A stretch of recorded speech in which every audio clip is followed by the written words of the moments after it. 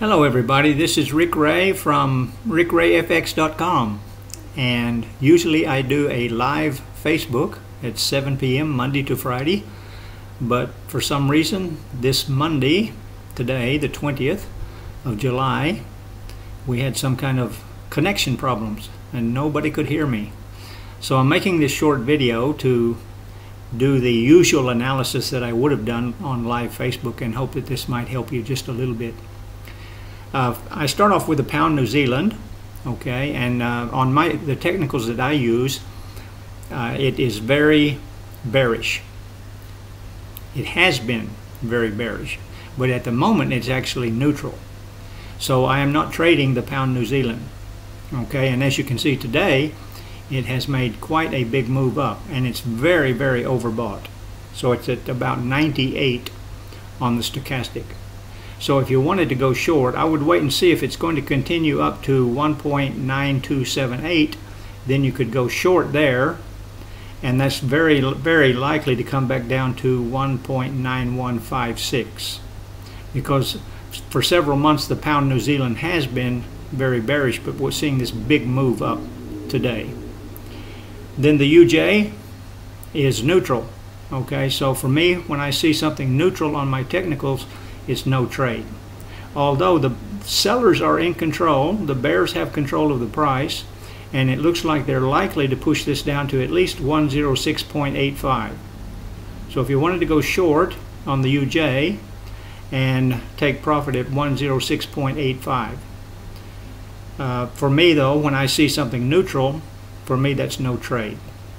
The USD CAD is also neutral on the long-term chart, so for me again that's no trade.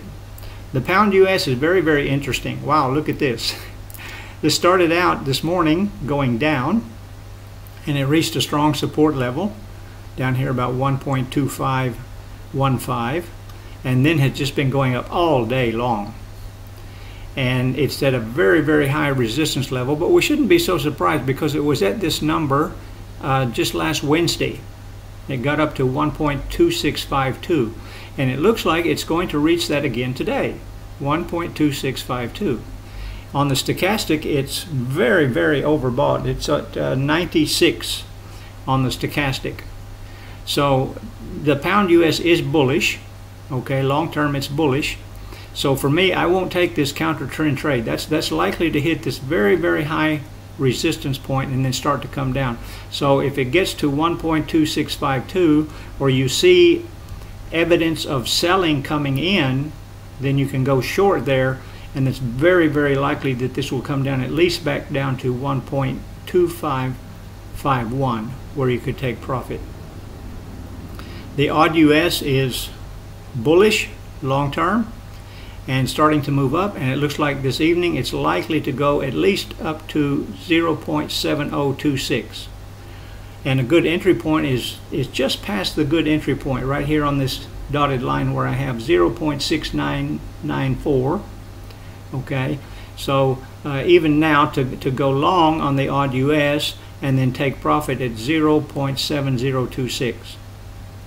And the New Zealand US is also bullish, so you could take profit right now. It's just gone past the entry point, which is at 0.6558, I believe that is, and just this dashed line that I have here. And then that's likely to go at least up to 0.6585, so you could take profit there. But it's been bullish all day. It's slightly overbought, 83 on the stochastic. So we're likely to see, as the buyers, definitely the bulls have control of price, likely to keep pushing this on up to the next resistance level, 0.6585. Euro US, okay, the Euro US has reached a previous high where it was 4 months ago at 1.1, I think that was 47. Let me just double check that, 1.1467. Okay, this is where it has been 4 months ago, and previous to that it was a year and 4 months ago that it was this high. So what I'm saying is that we are at extreme highs with the Euro US. and now you're seeing it could not go any higher, and it's starting to pull back. So you could go short even now on the Euro US and then take profit down around 1.1394. 1.1394 short on the Euro US. Although it is bullish, but we're definitely going to see this to pull back, as it has not been able to break above these previous highs. And gold, oh, gold, wow, it hit 1818 already and starting to pull back now. So I had two long trades. I went long at 1806, and then I got out at 1811, 1812, but it has continued up, and that's okay. All right, I took my profit at 1812. We never know if it's going to continue moving in the same direction. It's always, you can always take your profit anytime you want. So all I do is I pat myself on the back. I got two good trades in profit, and I will look for another trade set up. Don't worry about that it keeps going up. Oh, I should have held on to that a little bit longer. Never mind. Okay? You're not going to get every pip of every move. All right? So for this one, my next plan for gold, I have a buy limit at 1808. This is the first support level. After it gets up here and it starts to pull back and come down, this is the next support level, 1808. So that's where I will go long again. Now if it breaks through that, which it did on Thursday last week, I have another buy limit at 1801. Okay, 1801. So this one will execute when it gets here, and if it continues down, I will take another long trade at 1801 and then ride that back up for profit. That's the way I'm trading gold, is waiting for the pullbacks.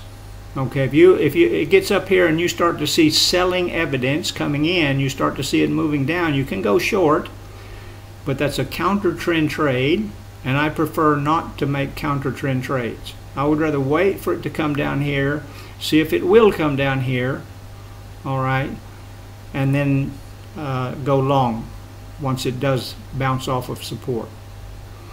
Okay, so a very brief video, and I'm sorry about whatever happened tonight with Facebook. I will see you guys again tomorrow, Tuesday at 7 p.m. and we hope that our connection will be working and everybody will be able to hear, and we'll be back on track for our usual 7 p.m. routine. Okay, thanks for watching this. Take care, guys. Have a good evening, and I'll see you tomorrow. Bye-bye.